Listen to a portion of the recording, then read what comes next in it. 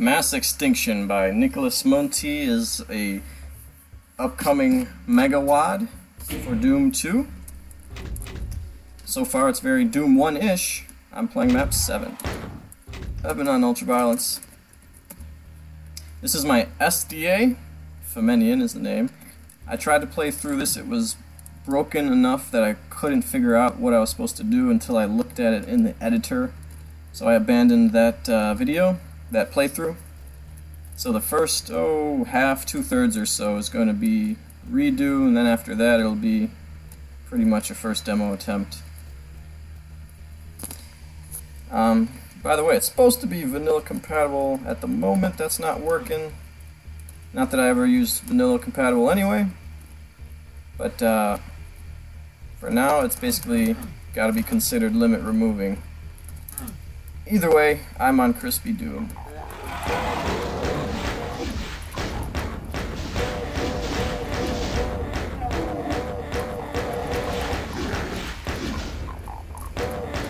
So in my original FDA, I avoided this room for quite a while, even though that's where the shotgun is.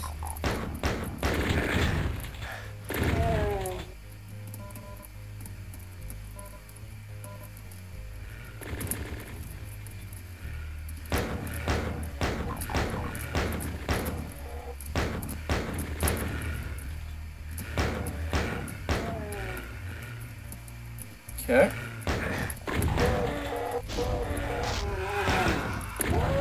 Chain gun down there.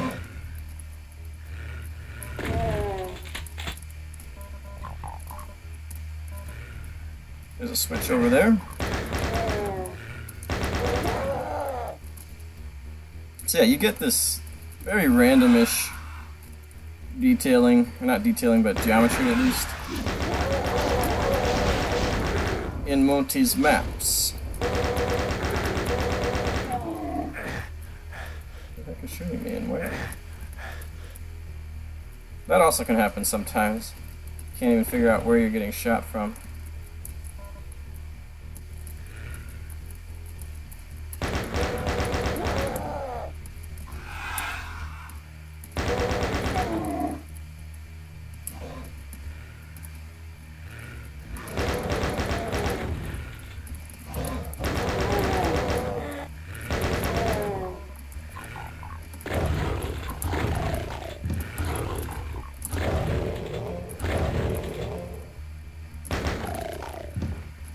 Alright, so that switch activates a secret. I did figure that out in my FDA. So I'm going to go ahead and do that again. But first I'm going to get the rocket launcher, which is almost a secret. Yeah, a little jump down there. Yeah. But no, that's not considered a secret. Alright, where's that switch? I gotta find that again. It's actually quite a run for this secret. I think you probably have to strafe run. You definitely have to strafe run. You might even have to SR50 a little bit. Because it's quite the run.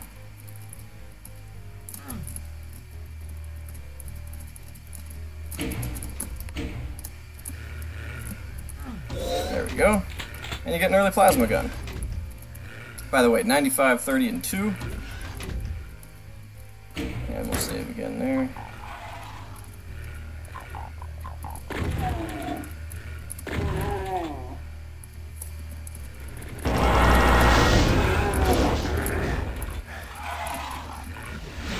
Yeah, this is quite a gauntlet in here, with all the shotgunners and chain gunners at different heights and stuff.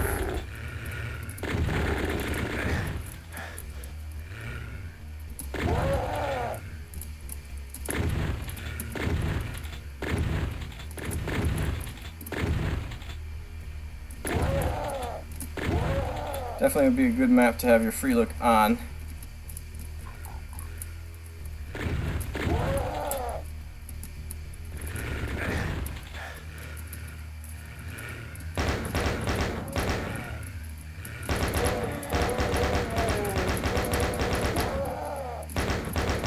A little bit of hint of later parts of the map, and again, I mean, they're never a right angle, never hardly even anything aligned to the grid. Kind of interesting way of doing mapping.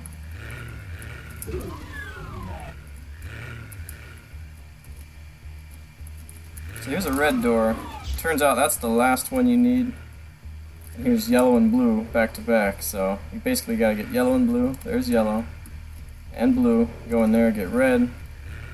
And that's where I had the problems in the other playthrough. Ow. Alright. We're gonna resurrect there. Alright, let's just pretend I played a little bit better.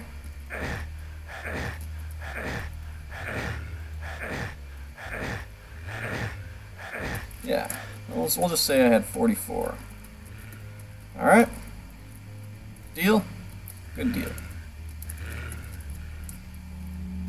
Alright, so yeah, switch over here, lift.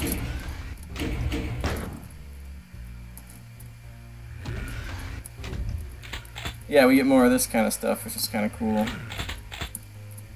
Jumping from area to area.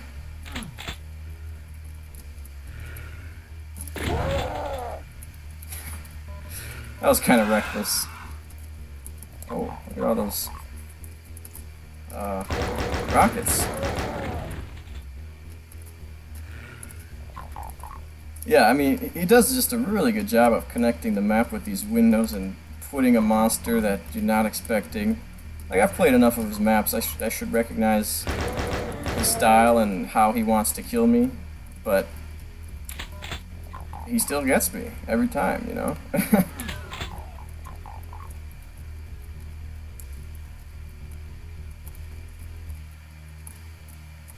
There we go.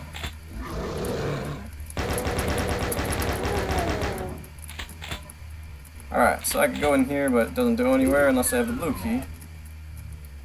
And I'm not going to waste 4 health in a map full of hit scanners. So I will go this way. I don't have any berserk or anything, do I?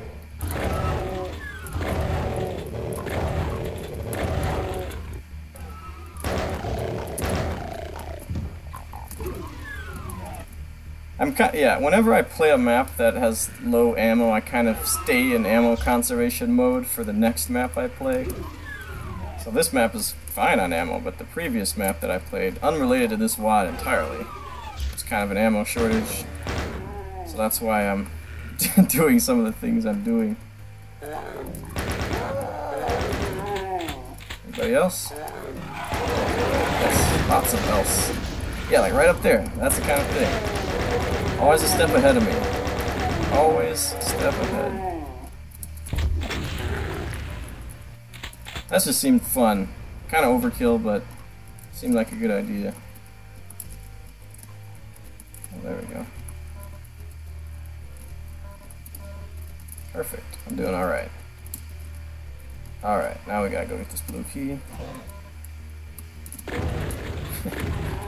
Yeah, and there's always parts of the map that you can see. I mean, the fact that this is even intended to be vanilla is kind of surprising. Yeah, it's not very detailed, but you can always kind of see so many parts of the map without being in them yet. You know, you can see it all at once, but you play them later.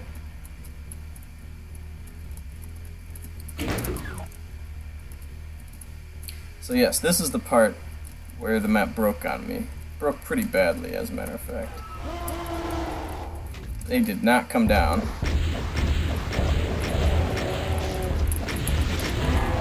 Luckily I saved all my rockets and have some plasma, but I'll use that later.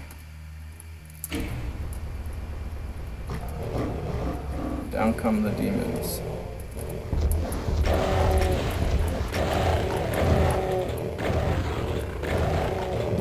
No idea where you are, demons, but I'm just gonna continue shooting my gun.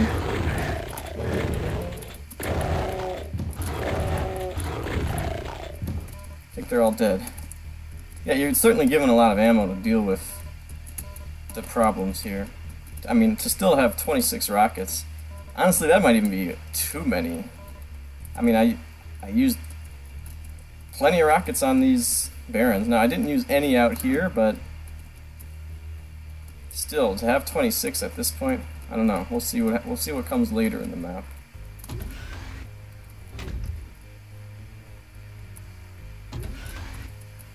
So yeah, basically, the demons didn't descend, or the demons did descend, but the barons didn't descend. And neither did all these chain gunners.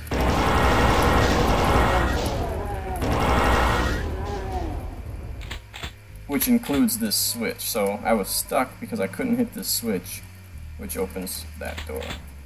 But that error has been fixed. And now I'm maxed out on rockets. Alright. So now I've got my red key, and I don't have to go too far. It's right around the corner here. You're waiting for me.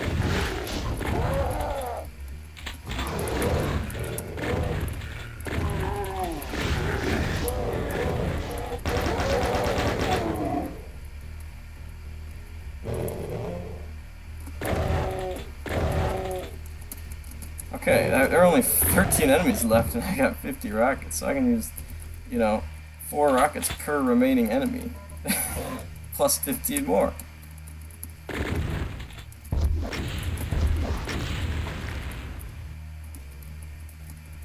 I could, doesn't mean I should.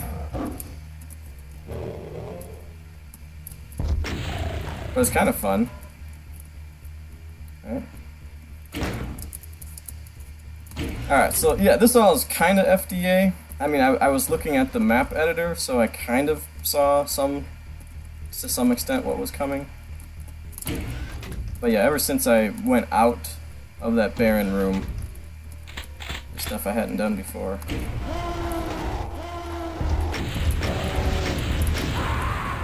Well, they made short work of me.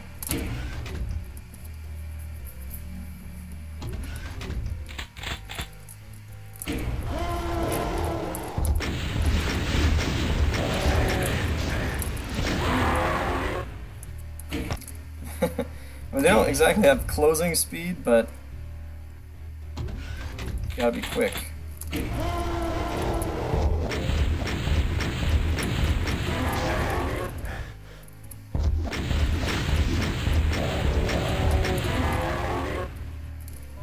Mega armor. Yeah, this is really cool. Really cool. So, you can see this very early in the map. And you probably don't figure that that's what's going to happen. That's going to be a little bit of platforming across that, but that's what it ends up being. And man, I love when that kind of stuff happens in these maps. Alright, I know I left health. There it is.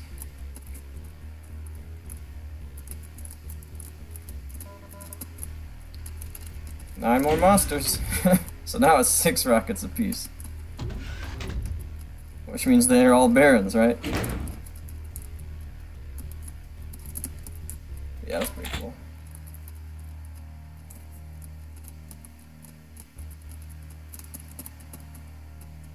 Exit? Uh-oh. I'm not sure what to have out. Okay.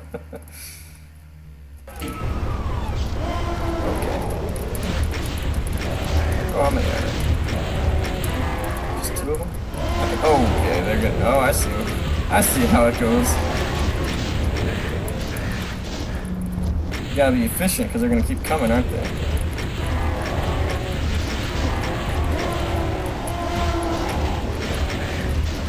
Oh crap. Okay.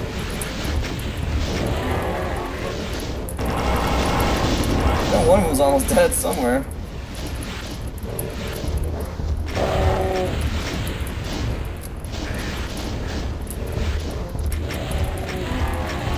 Thought so anyway.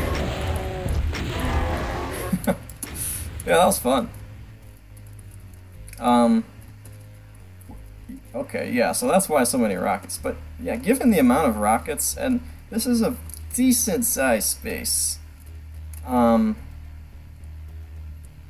would maybe up the count. I would maybe do 1 or 2 more barons on ultraviolence. That was probably good for Hurt Me Plenty, but it could be just a little bit more